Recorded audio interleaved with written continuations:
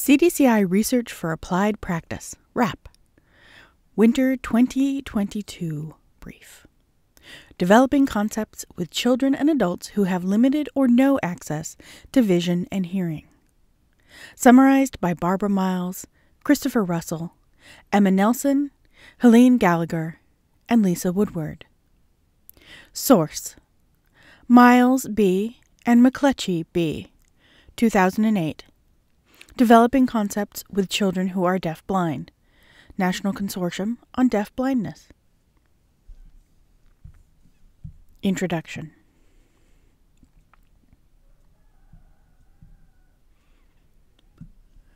Concepts are ideas we all have about how the world works. Concepts help us make sense of the world we live in. Children and adults who have limited access to vision and hearing or who are deaf-blind have trouble understanding their world without careful partners. They need families and teachers and friends to help them develop concepts that will lead to their happiness as adults. Think about how much a 2-year-old child who has good vision and hearing already knows about the world. He or she may already have these kinds of concepts. Routines such as meals, bedtimes, dressing, etc. The order or sequence of routine. 1.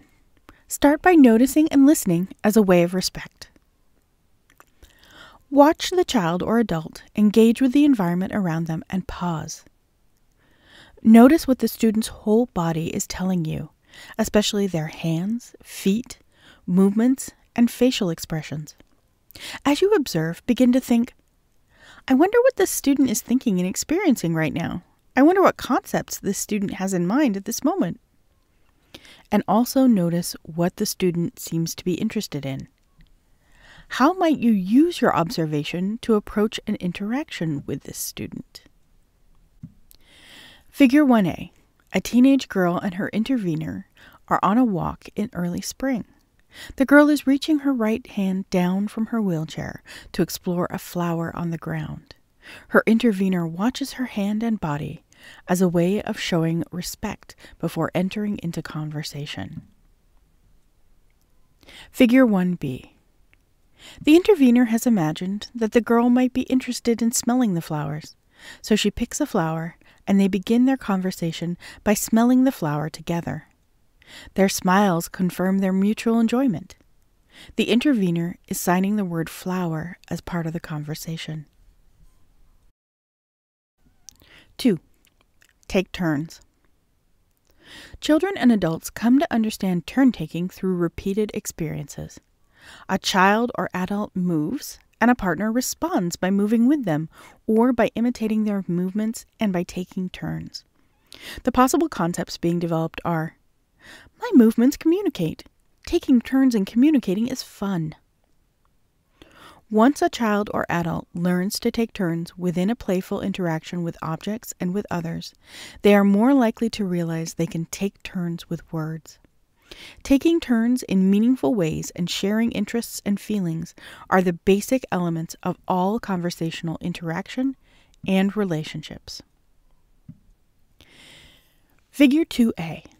A young girl sits on the floor in a supported seat, facing her intervener. She and the intervener have their hands up in the air, ready to play a pat-a-cake game. She is making eye contact with her intervener. Figure 2B. The young girl and her intervener continue in the same position on the floor and bring their hands together to pat each other's hands. The girl shifts her eyes to the right to peek at her hands as they touch the interveners. Figure 2C. The young girl and her intervener continue in the same position on the floor and move their hands away from each other. The girl looks at the intervener, smiles, and moves her hands closer to the intervener to indicate that she wants to continue the game. 3. Establish mutual attention and interest in a common topic. Mutual attention is first established through touch if the child is blind, and or through vision if the child has usable vision. Individuals who are deaf-blind explore objects with their hands and bodies. If a partner explores along with the child or adult, touching alongside and pointing, looking and smiling, it can be the beginning of a good conversation. The possible concept being developed is, it is fun to explore. Other people are interested in the things I like. The world is fascinating. I want to keep exploring. When people feel affirmed in their feelings, they develop stronger self-concepts, as well as positive concepts about others. Figure 3A. A teenager and her partner are participating in a shared experience of making bread. The partner is holding the bread dough in her hands and using natural language to talk about what they are doing. The teenager is reaching out and touching the dough with her left hand while holding the bowl with her right hand. The teenager and her partner are both smiling as they touch the bread dough together. Figure 3B. Later, the partner notices her smile, lightly touches her cheek, and comments, "I see you smiling. I'm smiling too." A simple gesture like this can show your partner that you resonate with them, that you share their emotion at that moment. 4. Use memories as conversation topics. You can encourage the student to remember. You can use gestures, signs, speech, and real objects to have conversations about things you have experienced together. This will help the student develop concepts about what has happened, what is about to happen, and what will happen. You can use memory boxes and memory books as concrete references to help create conversations about shared experiences. Since touch is the first sense to develop for everyone, it is often useful to incorporate touch as part of a memory book experience, especially for students who are totally blind. Memory books are also a very concrete and valuable way to share school experiences with families. This sharing allows the student to develop the concept, "My teachers and family talk with each other." Here are 2 examples of how important memory is in helping a deaf-blind individual develop concepts about how the world works. Figure 4A. This young woman who is deaf-blind just took a walk outside together with her intervener. Along the way, they gathered some leaves, which the intervener noticed were interesting to the young woman. Back in the classroom, they together taped the leaves to a piece of paper that will go into a memory book. The intervener is careful not to control the young woman's hands as they make this page together. When they regularly go through the memory book together, they have many opportunities for natural conversations that reinforce vocabulary and concepts. Figure 4B. A deaf-blind teenager who has some vision attended a school prom. His teacher took these photos, which they later added to his classroom memory book. One photo shows a friend of his dancing with a girl, and the caption written underneath says, "Aaron danced with Andrea." The other photo shows the teenager himself dancing with his date. The caption underneath says, "I danced with Heather." 5. Don't make assumptions. Be open to surprise. It is easy for any of us to make assumptions about what another person means when they use language. A common example would be a child signing "mother" and a teacher or intervener making the assumption that the child is asking for their mother. But what if the child is just thinking about her mother or wanting to tell a story about what she did with Mom yesterday? If we listen carefully, a child is likely to develop a positive self-concept. People listen to me carefully and they are really interested in what I have to say. Figure 5A. Imagine that this girl has just signed "mother." Her teacher signs "mother" back to let the girl know that her message has been received. And then she pauses, as if to say, "I see that you are thinking about your mother. Do you want to say more?" The teacher might also say something like, "I wonder if you are thinking about your mother." Some children and adults who do not yet have formal language may be talking about real experiences when they make what might seem to be random body movements. Don't assume their gestures are meaningless. The gestures may be trying to tell a story. These memory gestures are sometimes referred to as bodily emotional traces, or BETs. Figure 5B. A child uses a thinking gesture, with the fingers on his right hand moving to the side of his head while he processes the experience he is having. If the partner notices that gesture and simply acknowledges it with a respectful, receptive touch, the child is likely to develop a positive self-concept that people listen to me. 6. Use language to talk about a concept in the moment you think the child or adult has that concept on their mind. Conversations begin with trusting relationships that are developed over time. Both the timing and the use of meaningful words are crucial. When you are interacting with people who are deaf-blind and you can tell that they have an idea or they are thinking about an action, that is the time to use a word in a mode that is appropriate for the person. Remember, people who are deaf-blind often communicate in several modes. These modes may include movement, sound, gesture, body language, speech, objects, concrete symbols, sign, and/or communication devices. Considerations for combining modes of communication. Sign and/or say, "Jump, I see you're happy," when you know the child is likely to be enjoying that action. Sign and/or say, "We touch cat," soft, when you and the child have just touched the cat together. Sign and/or say, "Enjoy," when the child or adult is obviously enjoying the experience, and invite them to touch your smile. If the child or adult is blind, you can also respectfully touch the child's own smile. Figure 6A.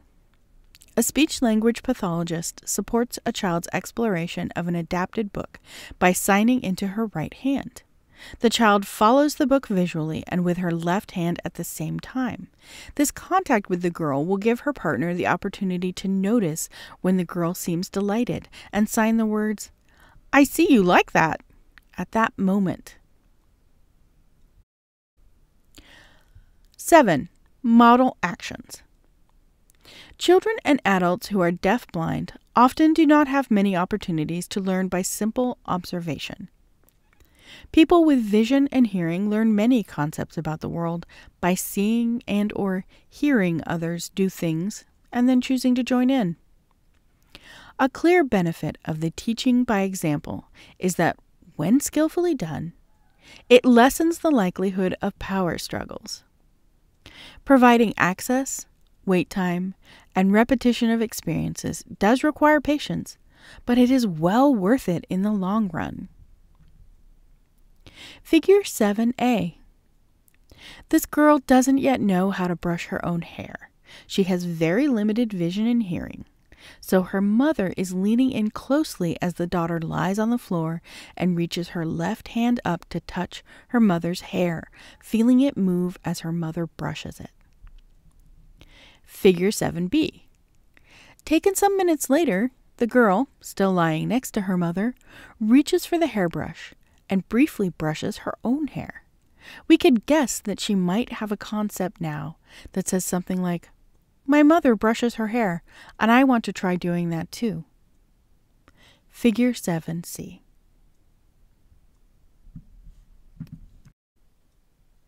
8. Invite the person who is deaf-blind to have access to the environment. Use respectful touch and gestures to invite the person who is deaf-blind to access the world. This can provide a secure base for them to explore their environment. It is especially important to pay attention to the social environment. This may be as simple as a light touch on the shoulder or back. The next step is to wait for them to initiate the next movement. Support the development of peer interactions and social exchanges.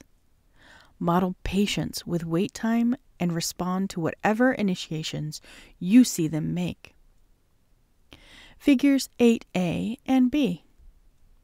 A teacher facilitates peer-to-peer interactions, modeling for one student how to support another student with hand-under-hand signing to request more drink. 9. Make experiences tactile and within close range. Many concepts are learned first with reference to the deaf-blind person's own body and involve touch. For example, on and off can be learned by getting on and off a swing. In order for objects to be meaningful, most children and adults who are deaf-blind need to be given plenty of time to touch and explore them. Figure 9a. Two sisters are in a cornfield. The younger sister is pushing her older sister's wheelchair close to the corn stalks so she can have a meaningful experience. The older sister reaches out her right arm to feel a stalk. Perhaps she learns that they are tall and dry, and that corn grows up from the ground. Figure 9b. A young boy is participating in his first grade science unit, all about pumpkins. He is sitting in front of a big pumpkin, exploring it with multiple senses: vision, hearing, touch, smell, and taste. The adult partner holds pieces of the pumpkin in her hand. He pulls her hand close to his so he can smell the inside of the pumpkin, taste it, and look at it more closely. This experience may help him develop the concepts that the pumpkin grew from seeds, and the seeds are small. The pumpkins are big, and that pumpkins are wet on the inside, and they smell good.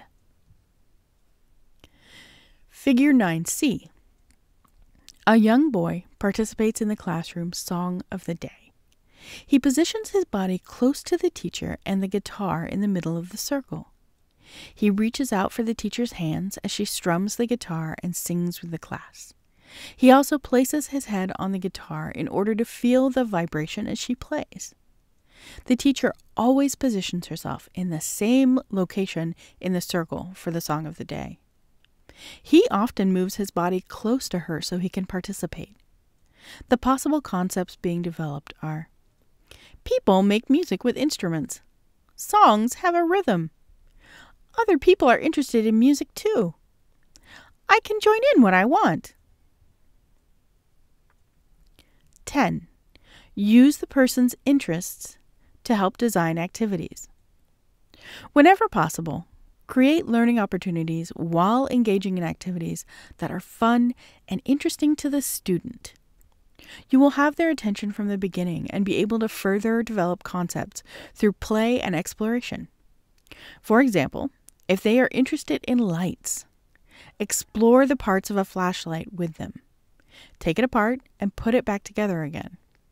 Create an opportunity to share joy while exploring how things work. It is important to develop and facilitate activities that are person-centered, based on the individual's preferences. Figure 10. A child is seated cross-legged on a trampoline.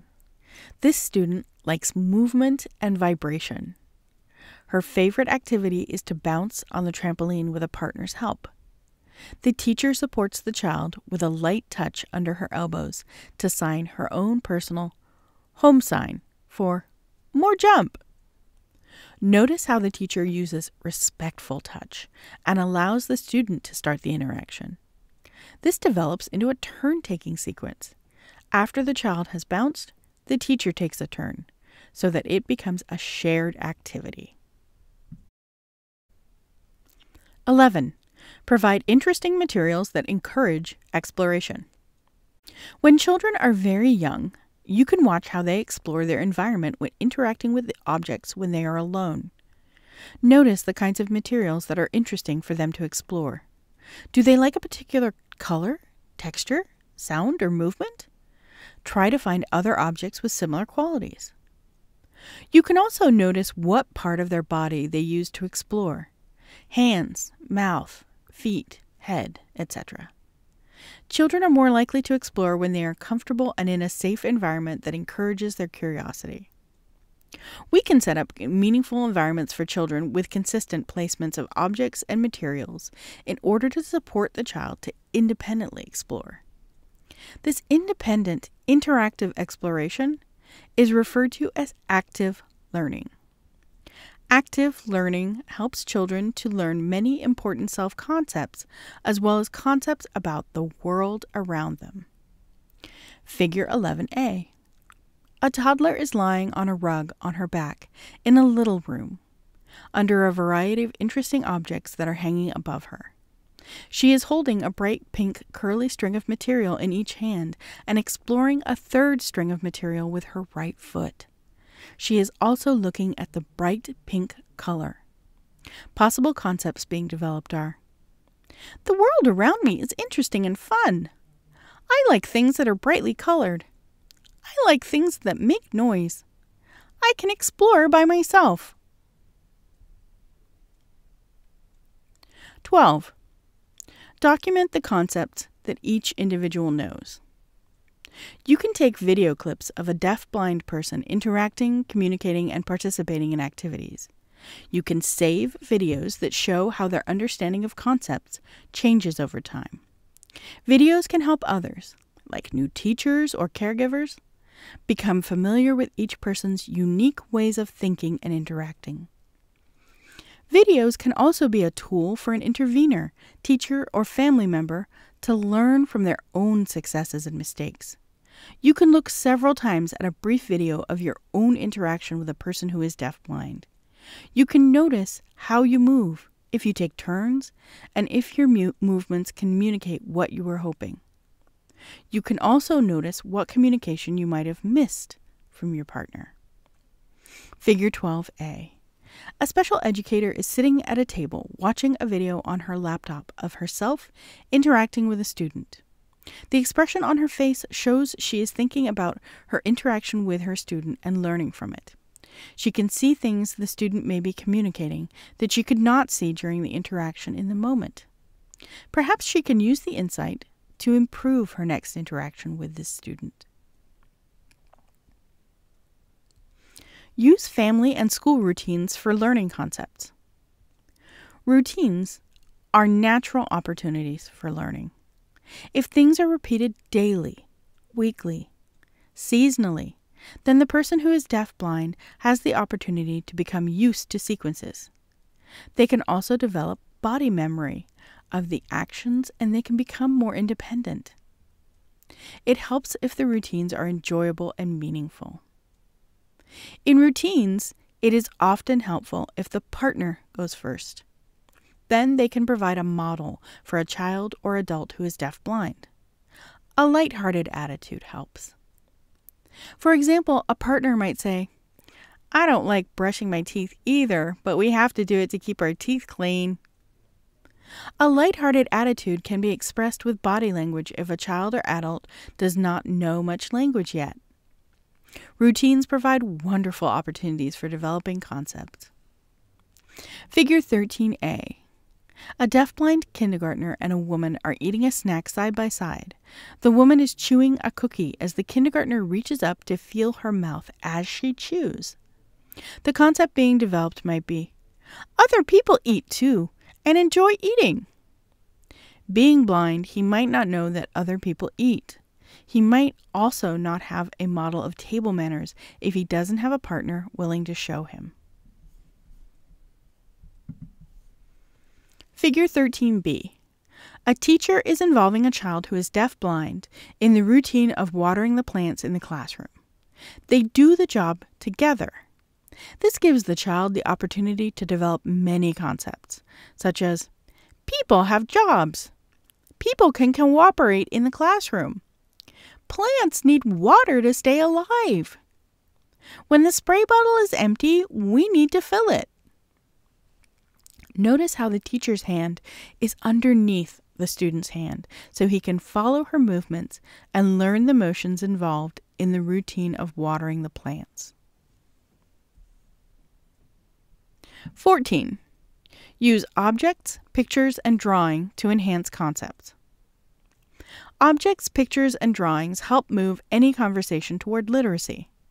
It is useful for a teacher or a parent or an intervener to remember this, especially at the moments when a deaf-blind child or adult has a strong interest in a conversation or in a particular thing. Children and adults who are deaf-blind often need to participate in drawing an object and writing a word in order for it to have meaning for them. Figure 14a. This boy, who is deaf-blind, has noticed his teacher's ring and is very interested in it. A whole conversation about the ring followed this moment. Luckily, she noticed because she was paying attention to what he was interested in. Figure 14b. Later on, the teacher drew the ring by placing it on a piece of paper. The boy joined in, placing his hand on hers as she drew. He also felt the motions of writing as she wrote the word ring on the paper. Body memory is part of learning. This boy may be developing concepts such as, my teacher is interested in rings too, and drawing and writing are fun. The picture of the ring and the word that names it became part of a shared memory book that the teacher and the boy can refer back to regularly. 15. Include the person who is deaf-blind in the whole process. Sometimes it may appear to a person who is deaf-blind that objects or people just magically appear or disappear. Including a child or adult who is deaf-blind in the whole process of activities is likely to help them develop a better understanding of the way things work. For example, at mealtime, invite the person who is deaf-blind to join you in taking out the food from the refrigerator, utensils from the drawer, and plates from the cabinet. When it is time to make an art project, invite them to help gather the supplies. Although activities may take a little longer to complete in this way, each one will be much more meaningful and full of opportunities for learning. Figure 15a. Two teachers include a student in a supportive walker as they go together from one activity to the next. They support the student to interact at her own comfortable pace. The teachers are kneeling down, positioned at the student's eye level. This is a child-centered interaction. Figure 15b. This set of photos shows a boy participating in the whole process of mailing a postcard. First, he is buying postcards from a man at a counter. Next, he is sitting at a table, brailing the postcards with an adult. Next, he is standing with two other children, reaching his arms up to place the mail in the slot of a large red mailbox. Conclusion: learning from each other. Individuals with deaf-blindness have a lot to teach others around them about the way we all develop concepts. Deaf-blind people will learn to explore their world more fully when their partners use these unique approaches and techniques. In turn, we who have the privilege to know people with deaf-blindness each have the opportunity to experience the world more fully in ways we never have before. Miles B. and McLetchie B., 2008. Developing Concepts with Children Who Are Deaf-Blind. National Consortium on Deaf-Blindness. Additional resources: Miles B. and Reggio M., editors, 1999. Remarkable Conversations, a guide to developing meaningful communication with children and young adults who are deaf-blind. Watertown, Massachusetts, Perkins School for the Blind. For more information on the UVM Center on Disability and Community Inclusion, CDCI, and our Research for Applied Practice RAP briefs, please visit go.uvm.edu/CDCI research. For questions or comments on this RAP brief, please email cdciresearch@uvm.edu. The University of Vermont Center on Disability and Community Inclusion. We support, we teach, we study, we share, we connect. Find out more at go.uvm.edu/CDCI.